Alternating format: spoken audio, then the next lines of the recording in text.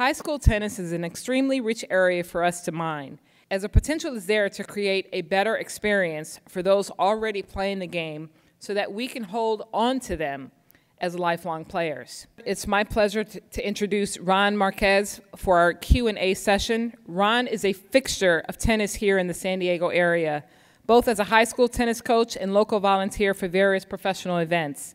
His girls' team have won 6 championships during his tenure.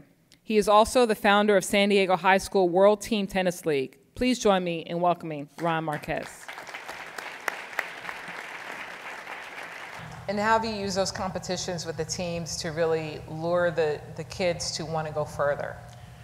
In high school, it's awesome because, you know, in the teenage years, this is where boys and girls find themselves in each other and building relationships. So the social aspect of high school and the World Team Tennis is great because not only do they get to play their individual sport of tennis, but they get to do it in a social environment.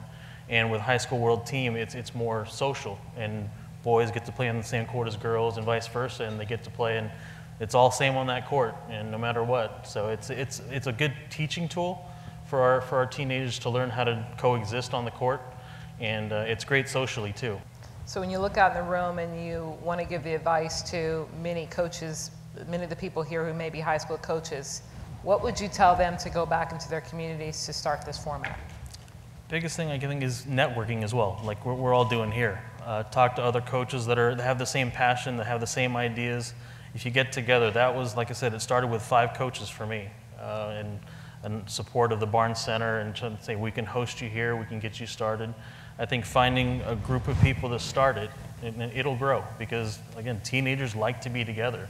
And why not do it on the tennis court and have them play together and have fun that way too.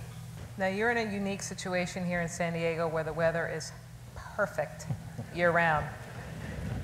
That can be challenging for those of us back on the East Coast or Midwest or northern states where you have to go indoors. So how do you motivate, or how do you suggest these coaches to go back and try to utilize this year-round when they have to go indoors and try to find courts? Time in courts, if you're limited, look for play days. You may not be able to do a whole season like we have the opportunity to do here, but maybe do festivals or open play days where, you know, with the World Team format, it's great. One thing the coaches love about the World Team format, it's only 2 hours, as opposed to high school matches here can last 3 to 4 hours. So with that limited time in the short format where you can have up to a dozen people play at one time, it's great to engage them and have that fun, and kind of tease them a little bit. It's like, you know, you get this for a little bit, it's like, oh, I want to come back and do this again. So I think, you know, if you're limited on that, just make do with that, and, you know, and put them all together for that short time and just kind of get them to enjoy it a little bit, get them hooked, and then they'll kind of still want to organize it on their own and kind of go from there. What is the percentage of your kids that may play national tournaments and then section and then just the local? In high school, I would say it's about 10% that play the national level. It's great to have them there, but that's kind of the reason why we started the High School World Team Tennis too, is we have the 10% that play national, but what about the other 90%? You know, like we talked about in the video. And it's nice to see in the last 3 years too, that program, we've had a lot of new JV programs and novice programs in high school start up.